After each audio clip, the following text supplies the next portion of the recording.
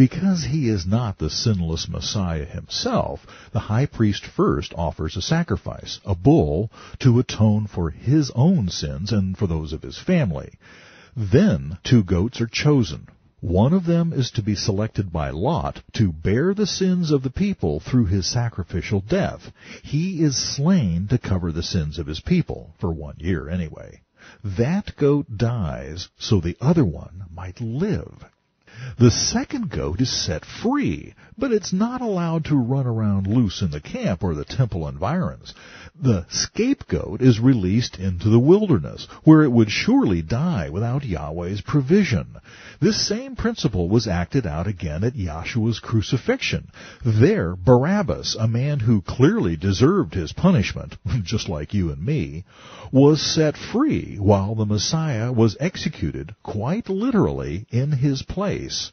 But was Barabbas free, really? His ultimate freedom depended wholly upon what he did with the one who had died in his place. For until and unless his sins were covered by the blood of Yahweh's sacrifice, Barabbas would remain a dead man walking.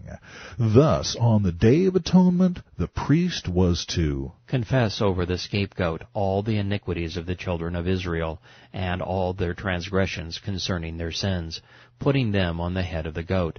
The goat shall bear on itself all the iniquities to an uninhabited land.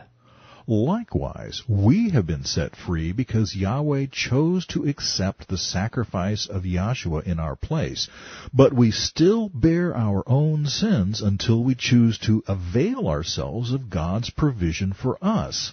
In the goat's case, it's the food and water Yahweh provided for him in the wilderness. In our case, it's the atoning sacrifice of the blood of Christ. Is this ringing any bells? It should. It's the exact picture of Israel being sent into the wilderness under God's protection in the last days. They are an echo of the scapegoat, still bearing the sins of Israel on their head.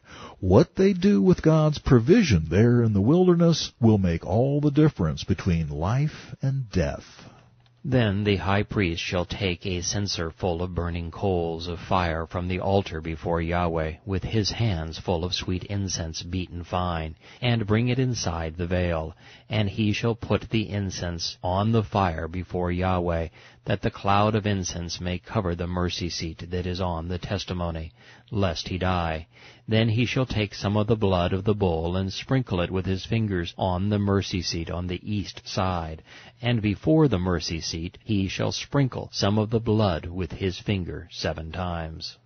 The incense represents our prayers, through which we may now enter into the very presence of Yahweh, via the agency of our final high priest, Yahshua. Then he shall kill the goat of the sin offering, which is for the people, bring its blood inside the veil, do with that blood as he did with the blood of the bull, and sprinkle it on the mercy seat and before the mercy seat. So he shall make atonement for the set-apart place, because of the uncleanliness of the children of Israel, and because of their transgressions, for all their sins. And so he shall do for the tabernacle of meeting, which remains among them in the midst of their uncleanliness. No atonement could be made for sins unless the blood of a suitable sacrifice was shed. This prescribed sacrifice would cover the people's sins for 1 year. Furthermore, that blood had to be applied to the mercy seat of the Ark of the Covenant if it were to be efficacious. And it bears repeating, that fact continues to pose a tremendous problem for the Jews. The mercy seat has not been available for its proper annual service since Jerusalem fell to the Babylonians in 586 BC. But as we discovered in chapter 13, Yahweh saw to it that the blood of his perfect sacrifice, the Messiah, was sprinkled upon the mercy seat as Yahshua bled and died at Calvary. That facet of the Day of Atonement has therefore been fulfilled, but it did not occur on the 10th day of Tishri in the autumn. Yahweh has something else, something wonderful planned for that day. Moses goes on to describe in great detail how the ritual atonement is to be performed, and he ends by summarizing the when, where, why, and how of it. This shall be a statute forever for you. In the 7th month, on the 10th day of the month, you shall afflict your souls, and do no work at all, whether as a native of your own country or a stranger who dwells among you. For on that day the priest shall make atonement for you, to cleanse you, that you may be clean from all of your sins before Yahweh. It is a Sabbath of solemn rest to you, and you shall afflict your souls. It is a statute forever. And the priest who is anointed and consecrated to minister as priest in his father's place shall make atonement, and put on the linen clothes, the set-apart garments. Then he shall make atonement for the set-apart sanctuary, and he shall make atonement for the tabernacle of meeting, and for the altar, and he shall make atonement for the priests, and for all the people of the assembly. This shall be an everlasting statute to you, to make atonement for the children of Israel, for all their sins once a year. Leviticus 16:12 through 16, 21 through 22, 29 through 34. Whenever the text refers to the priest, think of the ultimate high priest, Yahshua our Messiah. And note that just as Aaron's descendants were to perform these solemn rehearsals in his place throughout their generations, so Yahshua would be our perpetual high priest, anointed and consecrated to minister as priest in his Father's place. This last section refers twice to the Sabbath aspects of the Day of Atonement, and twice it commands, "You shall afflict your souls," an emphasis that was repeated in the Leviticus 23 passage above. As we begin to explore other scriptures that help illuminate the Day of Atonement, please keep in mind Israel's plight during the Great Tribulation, utter helplessness to effect their national salvation, and agony over the seeming dichotomy between Yahweh's recent miraculous victory over their Muslim tormentors and their present precarious predicament. Doing no work at all is an essential concept in the doctrine of salvation, one that is particularly hard for most Jews to grasp.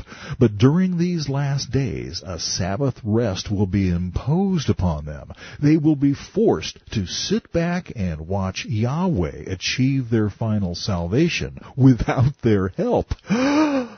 This, as we shall see, will inexorably lead to a profound national repentance, an affliction of Israel's collective soul, the final step in their journey toward the light, the recognition and acceptance of Yahshua, their Messiah.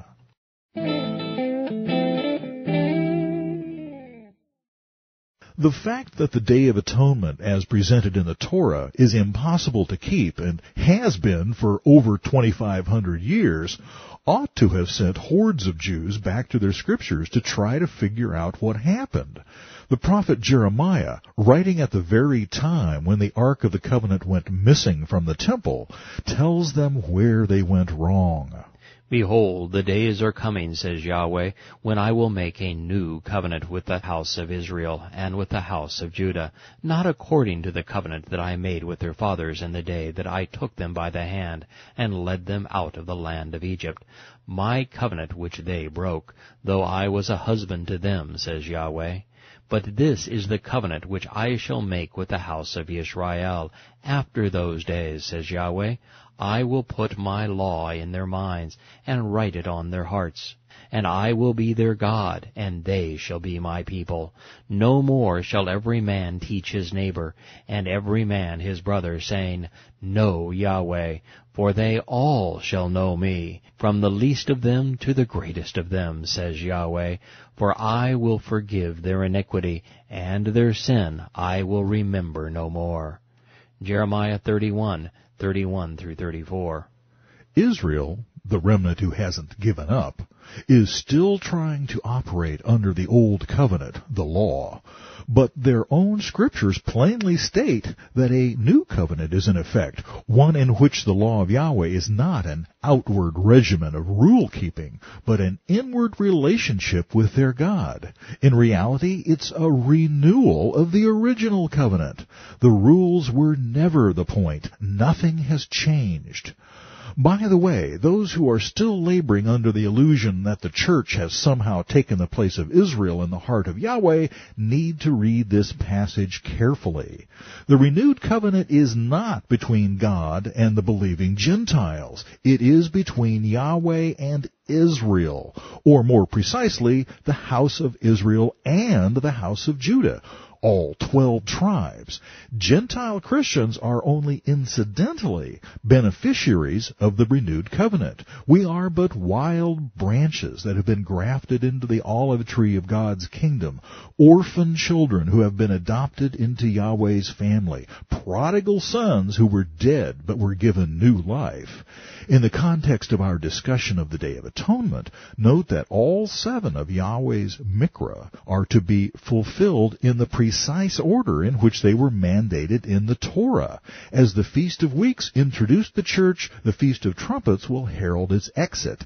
And as the Feast of Trumpets precedes the Day of Atonement, so must the rapture of Yahshua's called-out assembly precede the renewed covenant with the house of Yisrael and with the house of Judah, when Yahweh will forgive their iniquity and remember their sins no more. Ezekiel says more or less the same thing, stressing that the choice of whether Israel follows Yahweh or not carries consequences with it. Thus says Yahweh our God, I will gather you from the people, assemble you from the countries where you have been scattered, and I will give you the land of Yisrael. And they will go there, and they will take away all its detestable things, and all its abominations from there. Then I will give them one heart, and I will put a new spirit within them, and take the stony heart out of their flesh, and give them a heart of flesh, that they may walk in my statutes, and keep my judgments, and do them. And they shall be my people, and I will be their God. But as for those whose hearts follow the desire of their detestable things and their abominations, I will recompense their deeds upon their own heads, says Yahweh. Ezekiel 11:17-21.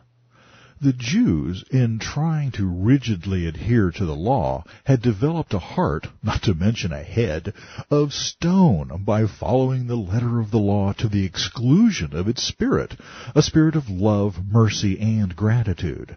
Understand, of course, that nobody actually kept the instructions of Yahweh. What the Jews did was try to observe a mere caricature of what Yahweh had actually said to do. He said, for example, don't do your regular work on the Sabbath. They said things like, if you walk farther than 2,000 cubits on the Sabbath, you've broken the law. Their law, maybe, not Yahweh's. Here in Ezekiel, Yahweh says that they'll never be able to walk in my statutes and keep my judgments until they've had a change of heart. David foresaw a day when his people's heart of stone would be traded in for something a bit softer. Yahweh is merciful and gracious, slow to anger, and abounding in mercy. He will not always strive with us, nor will he keep his anger forever. He has not dealt with us according to our sins, nor punished us according to our iniquities. For as the heavens are high above the earth, so great is his mercy towards those who revere him. As far as the east is from the west, so far has he removed our transgressions from us. Notice that it's Yahweh doing the pulling, not Israel doing the pushing. As a father pities his children, so Yahweh pities those who revere him. For he knows our frame. He remembers that we are dust. As for man, his days are like grass, as a flower of the field, so he flourishes. For the wind passes over it, and it is gone, and the place remembers it no more. David knew what it was like to disappoint his Creator, but as a father himself, he understood God's perspective on his children. We're all going to screw up now and then. And although the wages of our sin is death, Yahweh wants nothing more than to restore fellowship with his kids as early and as often as possible. But the mercy of Yahweh is from everlasting to everlasting on those who revere him, and his righteousness to the children's children, to such that keep his covenant, and to those who remember his commandments to do them. Psalm 103, 8-18.